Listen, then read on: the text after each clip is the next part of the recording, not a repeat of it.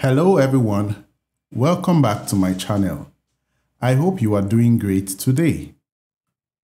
In today's lesson, we're going to talk about a very important subject, and that is database link. We're going to be looking at how to create a database link. First and foremost, a database link is a schema object in one database that allows you to access objects in another database. So the way it works is, for instance, you have two different databases. You can connect from one database to another database to access information from the second database.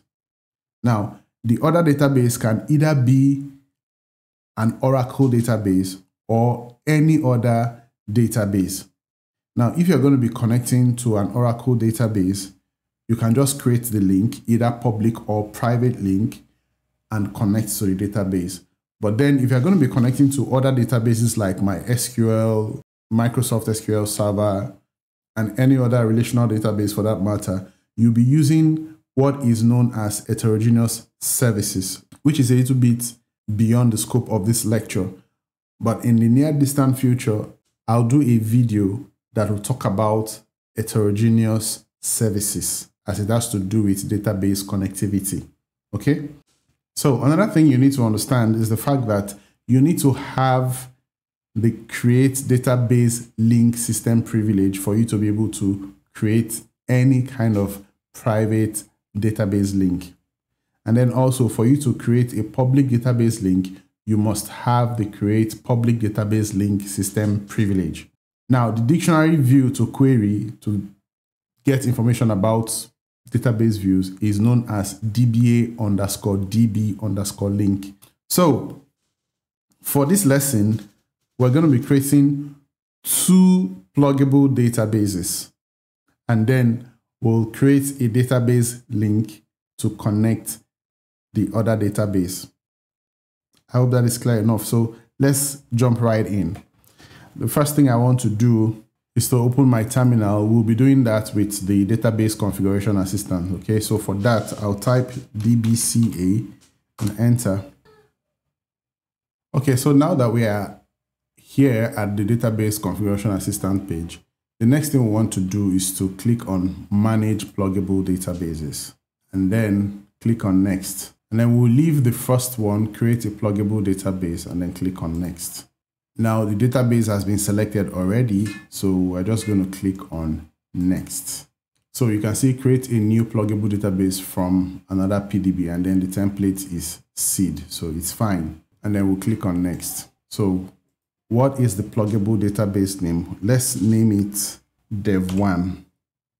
Okay, and then the administrator that will use it is dev1_admin. And then for the password, let's do Ebony, a very simple password that we can remember. And then we say Ebony again. So click on next, click on continue. Yes. And then click on next and say finish. Now this will take a while, so from here I would like to pause the video till this entire process is complete. Okay, so you can see pluggable database dev1 plugged successfully, right? So let's close this, and then let's also create the second pluggable database. So again, I'm trying to call up the database configuration assistant. So we are here again, and then as usual, manage pluggable database, and then click on next, create a pluggable database, click on next, and then click on next. All right, so we're going to click on next at this page as well. Then the pluggable database name is dev2, right? And then the administrator name, the DBA that will be connected to this database is dev2_admin. And then the password, let's also use Ebony. Ebony. It's not a strong password, but we'll just use it for test purpose. Okay, are you sure you want to continue? Yes. Okay. Ensure that the create default user table space is selected and then click on next. Click on finish. Again, this will take some time, so I'll pause this video until it's done. Okay, so the second pluggable database has been plugged successfully. So we can now close this. Command completed. That's fine. All right, so we're back to our terminal. Now, the next thing we want to do is to connect as the sysdba, okay? And then we'll alter the session to move into these pluggable databases. Okay, so the first one we want to do is alter session set container equal to dev1. Session altered. Now we're going to grant privileges to the two admins that we created. That's dev1_admin and then dev2_admin, right? So to do that, I'll use the command grant DBA to dev1_admin. Grant succeeded, right? And then I'm going to move to the second pluggable database, which is dev2, and then do the same. So alter session set container equal to dev2. Session altered, and then I'll do the same thing, grant DBA to dev2_admin. Oh, sorry. Grant succeeded. Now, the next thing I want to do is to update the TNS names.aura file so that we can connect to these pluggable databases using the TNS names method. So for that, I'll come here and say other locations, computer, U01, app, Oracle, product, 19, DB1, then just press on N to get network folder. And I'm going to click this, open, and then go to admin. Okay, so I'll open this TNS names.aura file. Now you can see we have a lot of entries. Okay, we have ORCL PDB, we have PDB lab, right? So I'm going to take this entry now. I'll copy it, and then I'll come here and paste and change this name to dev1, and then this one to dev1.com, right? Leave the port at default, and then I'm going to paste again and change this one to dev2, and then this one to dev2.com. Then I'll save and close. So that is done. For us to be sure, let me try to connect the two admin users. Okay. Now I'll issue this command: connect dev1_admin /ebony. That's the password at dev1. And then let's see. Oh, the guy is connected. let's also try to connect the second administrator for the second pluggable database. So for that, I'll issue the command connect dev2_admin/Ebony, which is the password, at dev2. So we are good. We can connect both admins, right? Okay, that's fine. So the next thing we want to do is to actually move to the pluggable database dev2. Okay, so let's be sure where we are. Show con_name. Okay, we're actually in dev2, right? So what we want to try to do now is create a table in dev2, because we'll be connecting from dev1 to dev2. So let's create a simple table. For this, you know the create table statement already. Create table test link. Okay, so that's the name of the table we are creating. Create table test link, and then of course the table attributes ID, which is a number,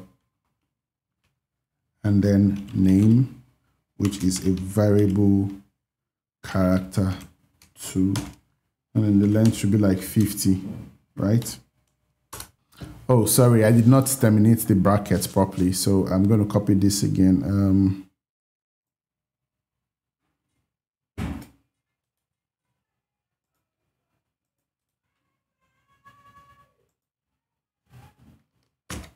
So let me properly terminate the bracket. All right, so table created. So you have to be careful when typing. When you open brackets, remember to close the brackets as well. All right, so now that the table has been created, what we have to do is to insert values into the table. Okay, so for that, we'll type the command insert into test link. That's the name of the table. Values. Then open brackets 3, because the first one is supposed to be a number. Okay, comma, and then quotation. Maybe we'll type my name, Timmy, and then close the bracket and this. So one row created, right? Now we can select all from test link. Okay, so we have our output. Everything seemed to be working fine. So now that we've successfully created the first and the second pluggable databases, we've created a table in the second database. We've been able to insert values into the second database. We have to now go back to the first pluggable database, that's dev1, because that's where we'll be creating the database link that will connect to the second pluggable database, right? So to do that, we'll use the command connect dev1_admin, okay, /Ebony, which is the password, at dev1. All right, so we are connected, and then we say show con_name to be sure. So we are in dev1 right now, right? So it's time to create the database link. So for that, we'll use the statement create database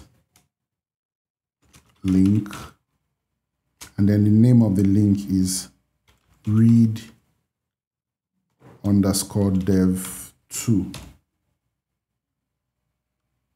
We'll enter. And then the next thing to write is connect to dev2_admin identified by The password is Ebony.